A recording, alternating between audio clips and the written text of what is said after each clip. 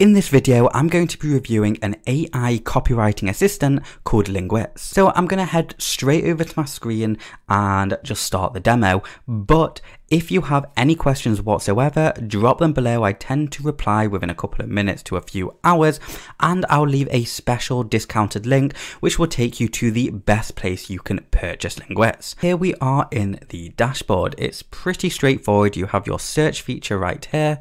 Then you can create folders as well as the documents, which is where the writing goes by. On the left, you have a range of options that we're going to cover shortly. So the very first thing is, let's go ahead and create a folder. So we're going to create a folder and we're going to call it the overall category. So let's just say that we're writing things about dog training. So I'm going to do dog training and then create.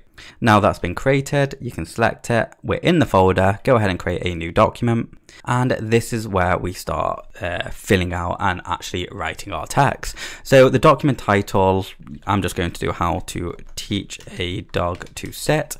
And you've also got a little start helper here. So if we select that, it can show things like statistics about everything inside the document, and then the audience. So how you want the AI to cater for your overall text. So I just want it to be general. I want it to share info, and let's just keep it calm and then do save. You also have a plagiarism checker at the bottom. It is a credit system, but it will scan your text and it will tell you how much of it is plagiarized. Once you've added some information, naturally it will start populating all the grammar within the document. So for example, this phrase here, it doesn't sit comfortably, so it wants to change it to this. So all you'll do is select it and then it will replace it. On the right, you get other options like typos, and you can see it's found all the typos, and you just select which one you want to change that, and then change this. And there you have it. That is the basic editor. So let's go out of this option and head over to secret mode. Secret mode is ultimately the exact same thing as the main editor with a slightly different twist, which is none of the words that you enter here are stored on Linguix's server. In other words, this is completely anonymous, completely private. They don't know what you're writing. I think that's a really nice touch. You don't really want the platforms that you're writing on to know what it is you're writing, just in case they might be a little bit sinister-like. The writing coach is one of the latest features Linguix has offered. Very simply, it's training to improve your grammar, as in it actually helps you improve your grammar skills so you can write better content. And I think that's a massive undertaking of this platform. So if we go into articles, and it will tell you telling if a noun is countable, uncountable. Let's go ahead and select one. And then it says change the article where necessary. And if we do check, that's great. Press continue. And all the way you can change the options, add them in, and then do check. And it will tell you, give it another try if you get it wrong, and it gives further information. When it comes to language, especially the spelling side of it, depending on your geo will actually change the definition. For example, monetization, the US spelling of that is with a Z, but in the UK it's with an S. And these are things that I've constantly struggled with over the years, not because the platform is bad, but because the platform hasn't encountered that people from all over the world might be using this. So what they've done here is added a vocabulary dictionary. So the way this works is you would add words to the list. So for example, monetization, and it's not going to try and correct it to either the UK version or the US version. This is correct if you're from the UK, so it's not going to highlight it and basically irritate or trigger your OCD when you're actually writing content. It also gives definitions of words, which again is a really nice touch. Audio version, you can actually click the button and it will read it out. Under statistics, it will tell you how much you've been writing and how many documents you've created, and any alerts that's gone on within the platform. You can change this between weekly and monthly. Now, Linguix also has a few add-ons such as the browser extension, mobile keywords, and desktop apps. In this video, due to the limitations, I'm going to go ahead and show you the browser extension and the desktop app. here we are in the desktop app.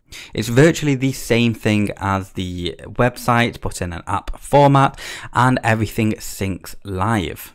They also have a dictionary menu, so if you select there, and this is exactly what I was talking about, which is you add words that won't be misspelled across the border. So let's go ahead and go back into documents, click on new, and we're just going to type in test.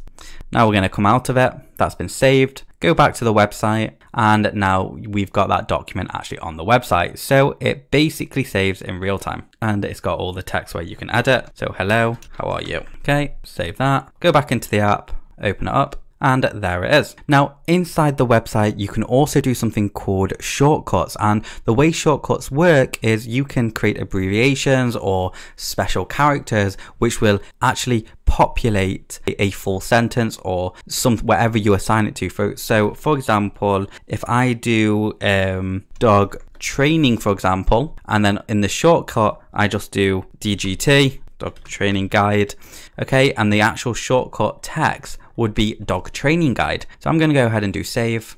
Now that's been added, I can actually go to my emails, create new message right here. You can see I've already got the app installed, and when you hover over the app, we have 3 icons. So we've got the editing helper, we've got the type faster with shortcuts, and we've got the paraphrasing tool. So if we go ahead and do our shortcut, we do // and now you can see we've got all of these shortcuts here. So I'm just going to continue typing, and boom, it added it just like that. That is a really nifty feature. Once again, we can click on the paraphraser tool, and then we can start adding more text in, and we can even send this to Linguix, create copy, and then improve the grammar, etc.